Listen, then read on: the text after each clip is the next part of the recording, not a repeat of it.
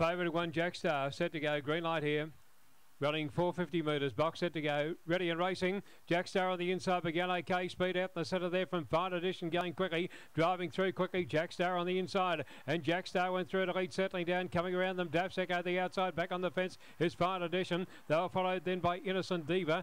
Next then at the head of the others would have been Windburn, followed further back here by Innocent Diva. In the straight though, there's Jack Star, the leader, trying hard as Fine Edition finishing very well. They reached the line. Fine Edition might have got up from Jack Star on a tight go here, followed then by Dapsec. In behind them then, in a scramble over the line, would have been Pyrenees Pegasus, followed by Cuteness and Innocent Diva, and the time is around 25.64.